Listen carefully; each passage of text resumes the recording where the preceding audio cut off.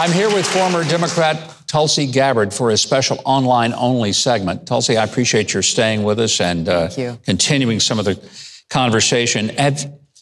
Have you had people that came up to you and said, you're a traitor, you've left the party, you've left our country's values? Has that happened? Yes. Okay. I figured it probably did, and people are angry at you. But it hasn't just happened over the last week.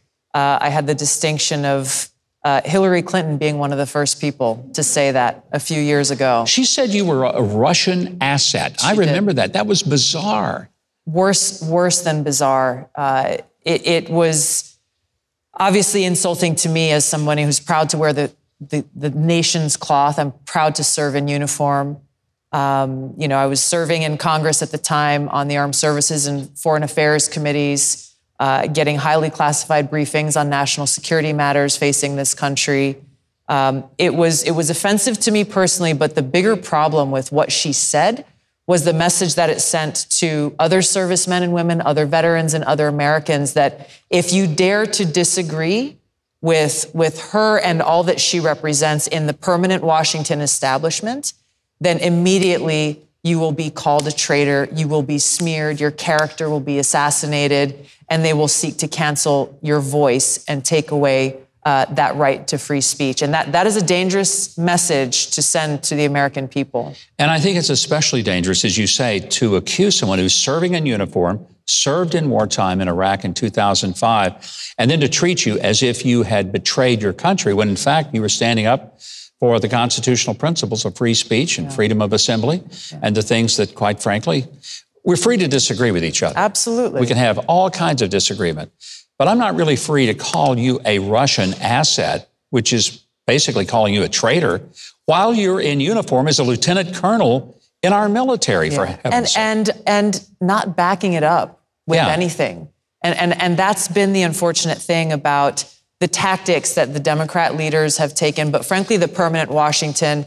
Mitt Romney used the same language against me when I said something that he disagreed with. And when challenged to deliver the receipts, as the kids say these days, deliver the evidence. If you're going to make an accusation like that, back it up with facts. And if you're serious enough to make that accusation, then make a complaint to my commander. Make a complaint to those who would actually prosecute me if I were to commit such a serious crime, which, by the way, in the military, for those veterans who are here know, that is something punishable by death. That's pretty serious. It's a very serious accusation. And they have never done it, though. They've never backed it up. Again, so rather than debating substance, differences, which is great, we should do that. It's immediately resorting to lies and smears. And it's something that's happening to a lot of candidates who are running for office right now as well. I want to get to some of the questions in our audience, and we'll get as many as we can. Your view on constitutionalism and gun control. This is from Toastification. What an interesting moniker, huh? It is, I think the statements that were made in the Supreme Court decision with regards to New York's concealed carry law recently really struck home for me and made me think about the Second Amendment in a way that I hadn't fully thought of before.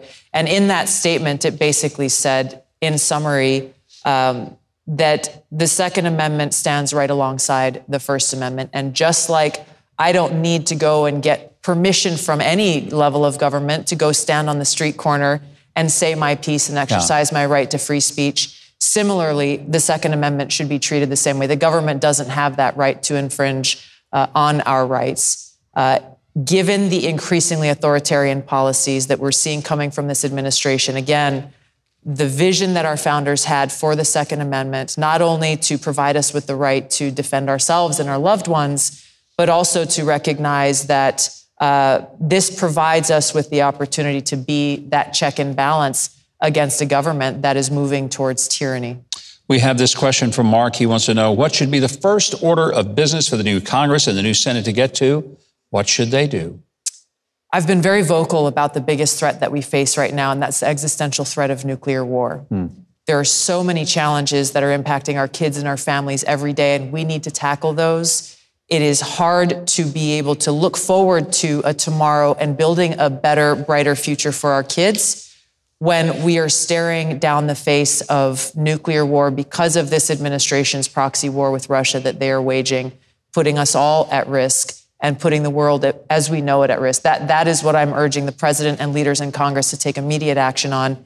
De-escalate the tensions, negotiate a peaceful outcome to this war so that we can actually focus on the things that we need here at home, using our taxpayer dollars to do that.